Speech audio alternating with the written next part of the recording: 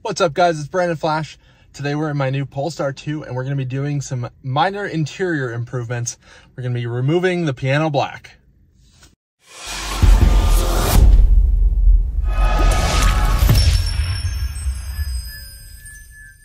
So as I mentioned, we're going to be doing some minor interior improvements here. So I had the dealer leave the screen protector on the touchscreen here. So I'm going to put a Spigen matte screen protector.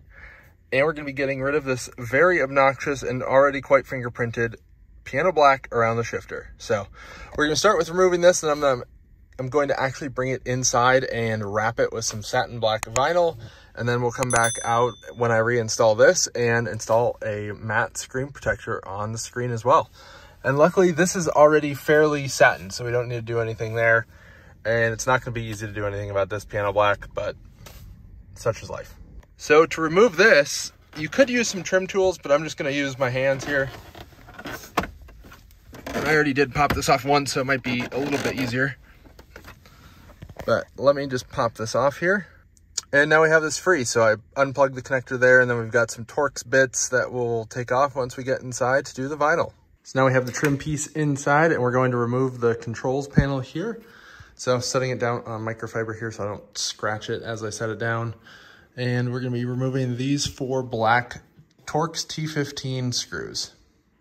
So a little control panel here removed. Like I said, 4 Torx T15 screws. Set that off to the side.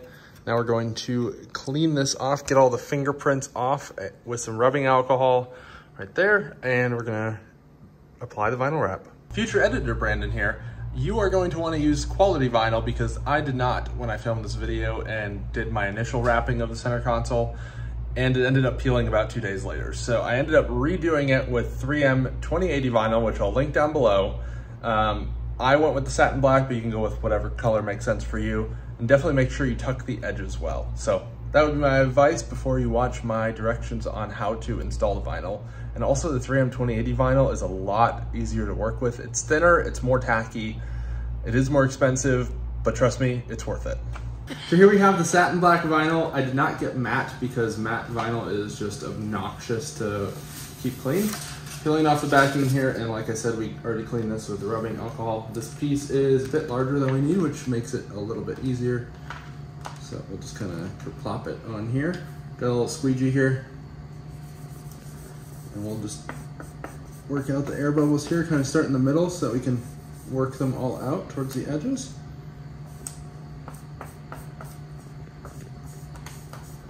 And we're just kind of getting the flat surfaces first. And then we'll go back in and we'll get the curved surfaces.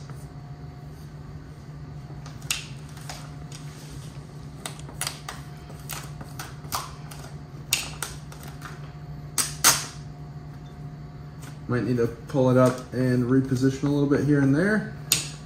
We're gonna use a little bit of heat here with the heat gun over the curve. Very lightly.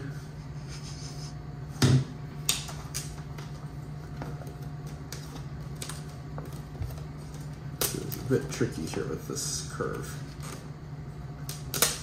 So I'm just repositioning here.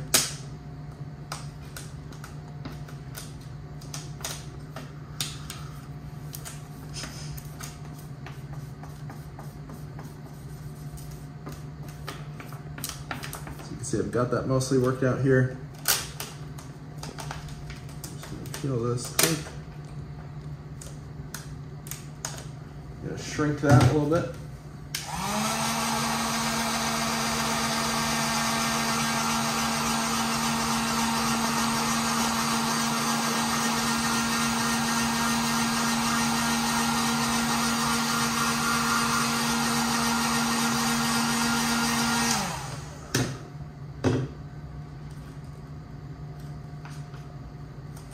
Like I was saying, this is kind of tricky to work with.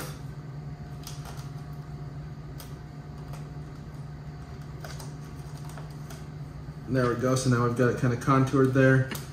To reposition this corner here. Kind of when you fix one problem, you might create a little bit of another one. That that's the joys of working with a three-dimensional piece like this. You can see we've got it pretty nice and flat here on all the important surfaces. So now we're going to go in here on these surfaces and we're going to cut it. So I'm going to do an X here on each of these corners, so that way we can tuck it around the edges. And I'm not an expert at wrapping, but I've done enough to be halfway decent at it, I'd say.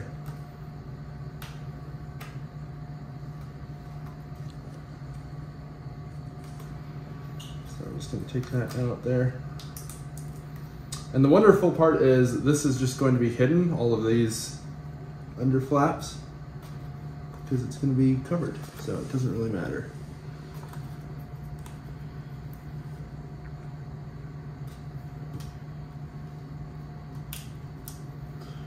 I'm going to apply a little bit of heat here so it's a little bit easier to work in.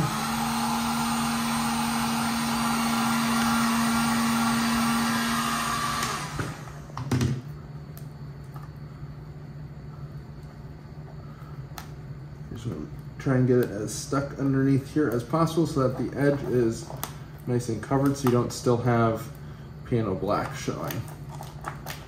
Massage it a little bit and then we can go back in and trim it afterwards. Now we're going to do the same here for the button area.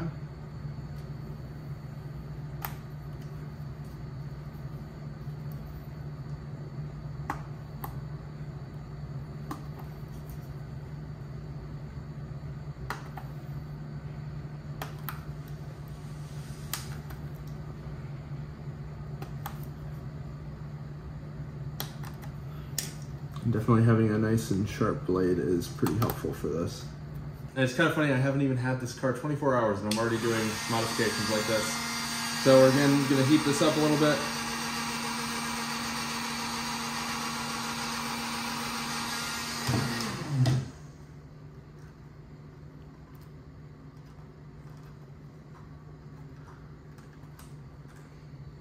We're just massaging all the edges inward there.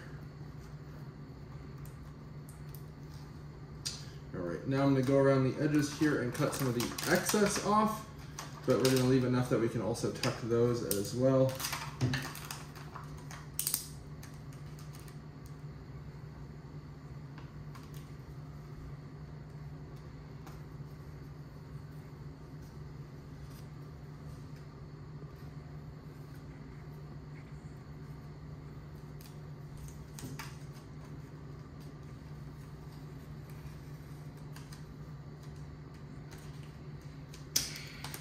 Getting rid of some of this excess vinyl.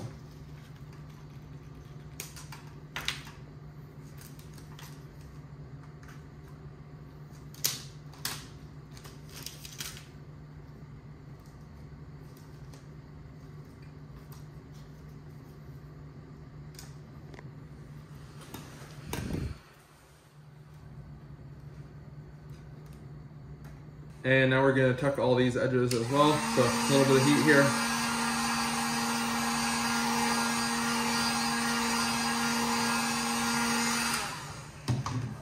And these curves are where it gets a little bit tricky because you will actually see that. So we're going to apply a little bit of heat.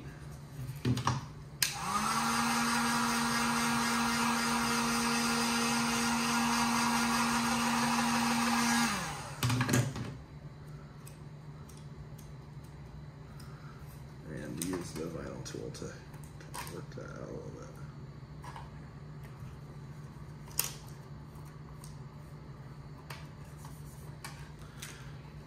All right. Then we'll reinstall, or sorry, we'll trim some of this excess vinyl now that we have it a bit tucked. So just go all the way around for that.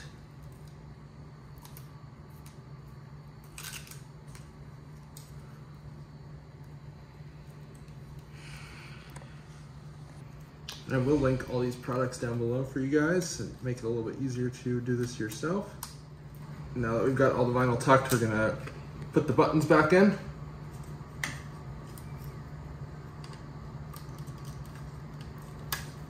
Make sure that looks all right. Not catching the vinyl at all. Just make sure this is good. Excellent. And now we're just gonna put those T15 screws back in.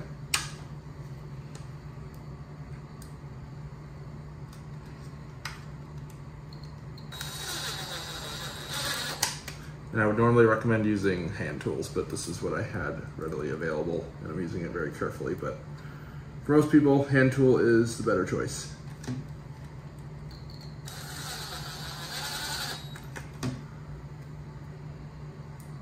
So you are screwing these into plastic, which can strip fairly easily. They don't need to be over tight because they're just holding buttons in.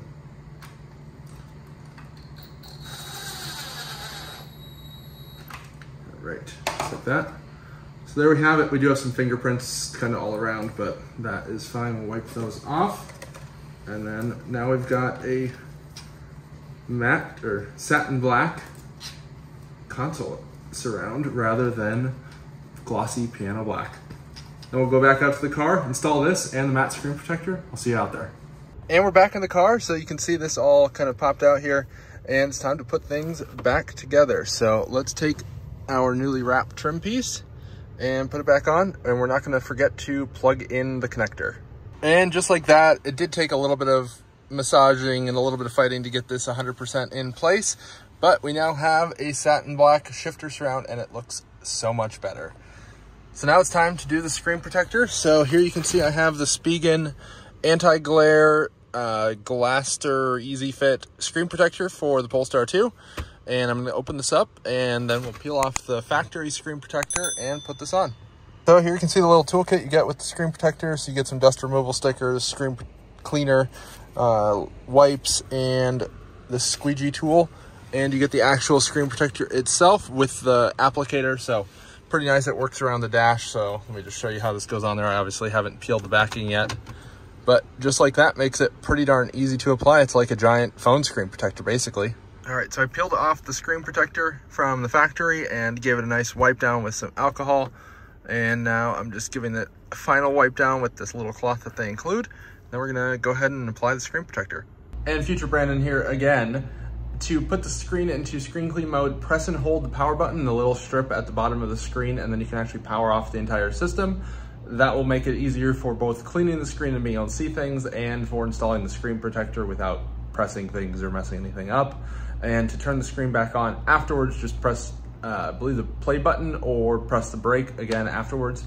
That will power the screen back on. And I did the press and slide. Now I'm just waiting the 30 seconds they recommend, and hopefully it turned out all right. So we've released it from the frame, and now we just need to peel this layer of sorts. And now we reveal the very nice matte finish. Very, very nice. Well, hopefully you guys found this video helpful to get rid of and manage the fingerprints on your Polestar 2. Here's my Polestar 2. And again, if you like this video, hit the like button. If you want to see future Polestar and other EV content, hit the subscribe button. And if you're looking to buy the products I talked about today, just hit the links down below.